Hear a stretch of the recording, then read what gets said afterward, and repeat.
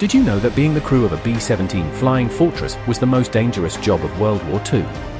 Tail gunners usually lived for around 7 weeks, while ball turret gunners had a 60% mortality rate.